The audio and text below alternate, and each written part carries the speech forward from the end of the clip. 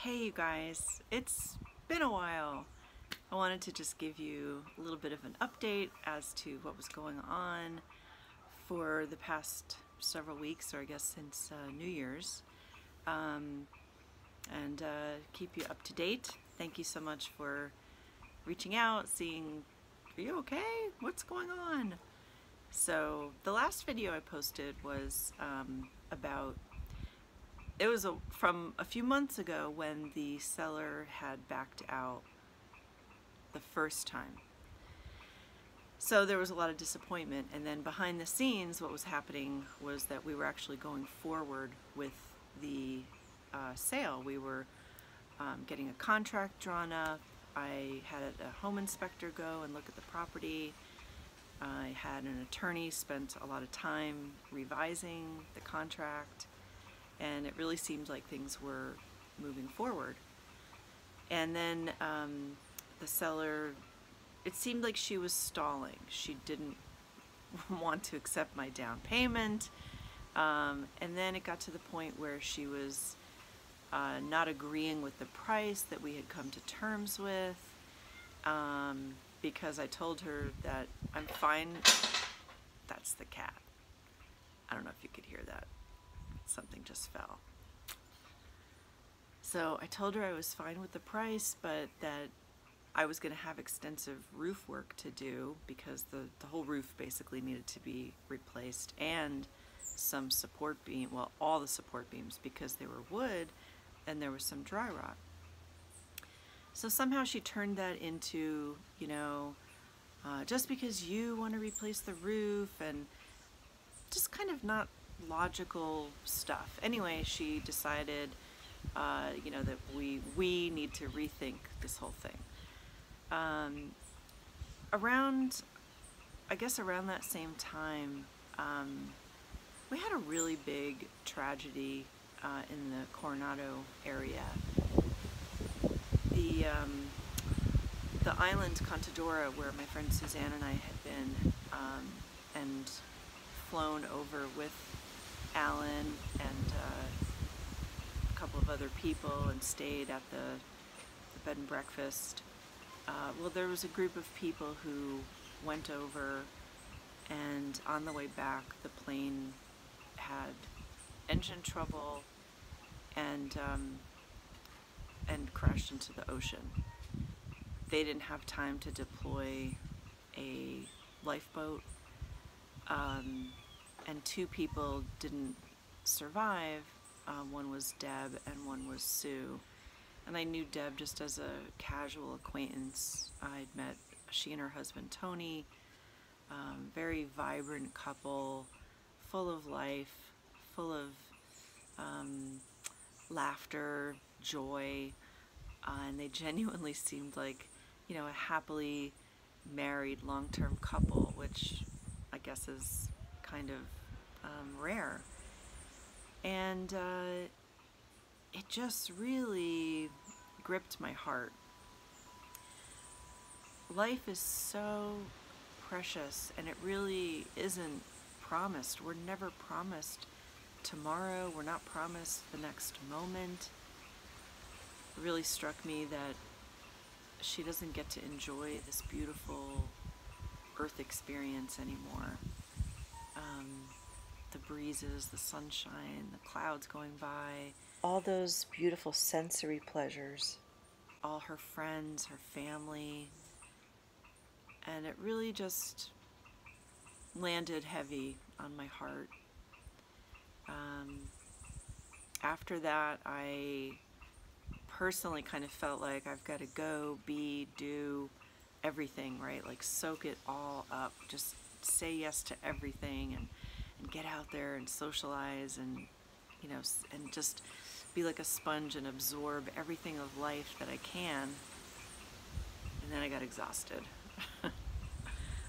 Because I am an introvert by nature, and I do need my downtime.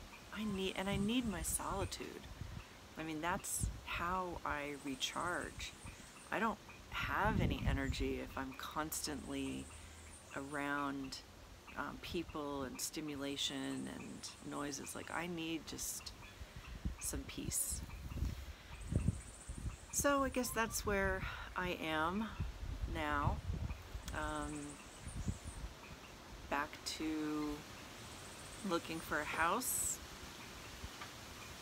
not overdoing it with socializing, and just holding Deb and Sue and their families and loved ones in my heart.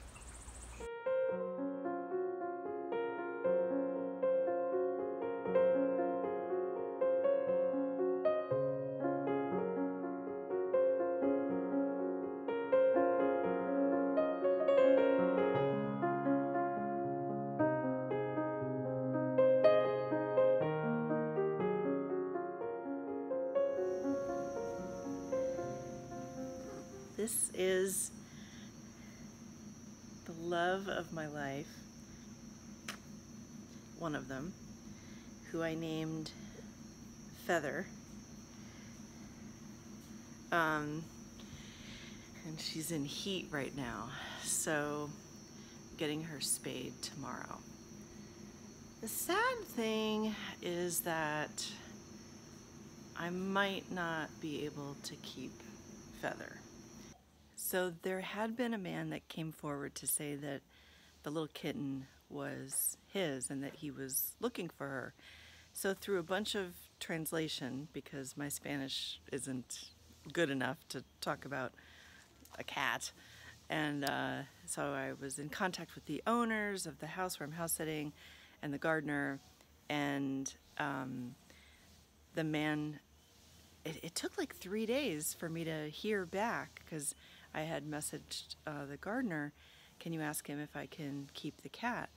So for 3 days I had to kind of detach, like, all right, maybe he wants her back, and you know, I feel like I could give her a better life, but that's my opinion, it doesn't make it right. Lots of, you know, ethical and moral things swirling around in my mind, being from a Western perspective, and things can be very different in another country.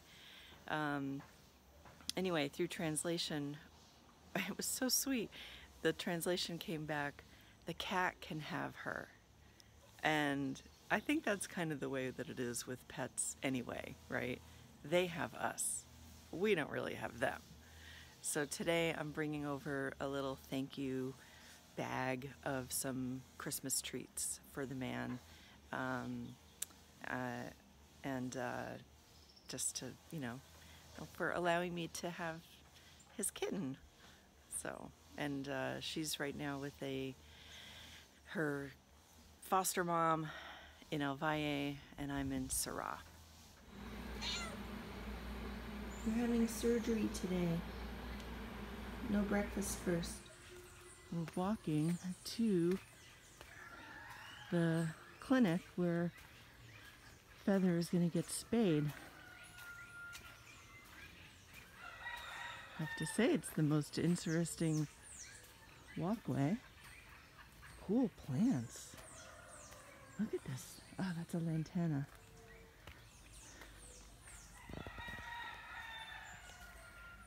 Her spay surgery was $15, and she got the good drugs. It has been a long time since I've had one of these cat toys, the cat dancer. And Feather's going to get her cone of shame off today, get her stitches out, and then we're going to come back and play! Play! Play! I had been thinking about what to name her. What to name her, what to name her, what to name her. And Feather had popped up on my radar, but I wasn't really sure. Then I got my mattress delivered. And what did it have all over it as a texture? Feathers. For the rest of this video, I just want to share some of the most beautiful places that I really appreciate in Panama. This is in Manglarito, and it's just beautiful water to swim in. And if you hike down to the bottom, that's where the waterfall is that you've seen in some of my other videos. And this time I didn't actually hike all the way down to the bottom because it was kind of rainy and muddy and slippery. but this water felt amazing. The nature is just incredible to take in. And I would encourage you all to have those moments of reverence and appreciation for the beauty that surrounds us each day.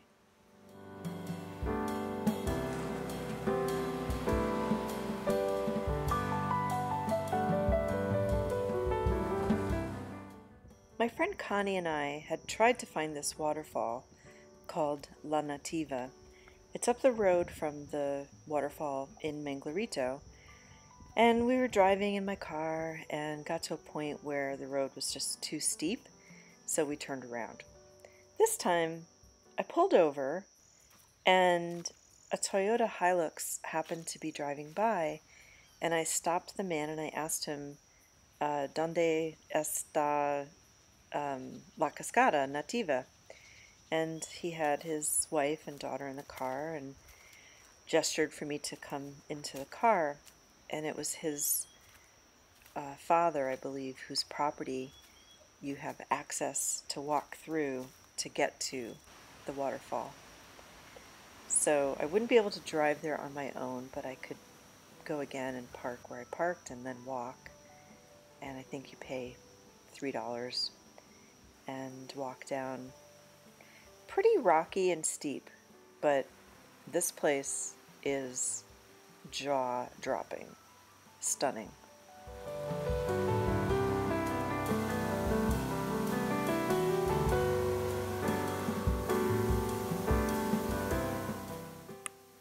I think I went on a weekday. I had the entire place to myself. I didn't see one other person for the whole time that I was there. And there was a rock positioned in a perfect way to just lean up against on my back. And I just sat at the foot of this waterfall and took in all that beautiful energy, abundance, prosperity. And I just felt so grateful to live in such a beautiful country.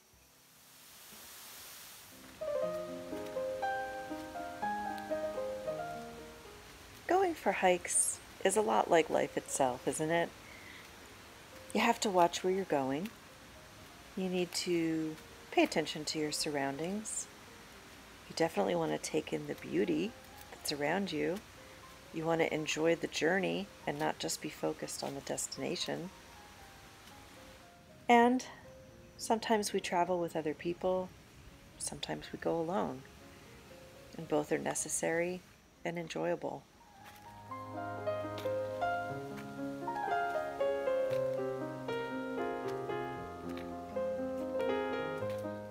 At the end of a steep climb, we have a beautiful vista that we can take in and appreciate.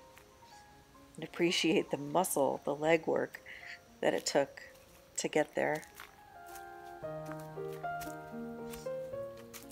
And to just keep putting one foot in front of the other.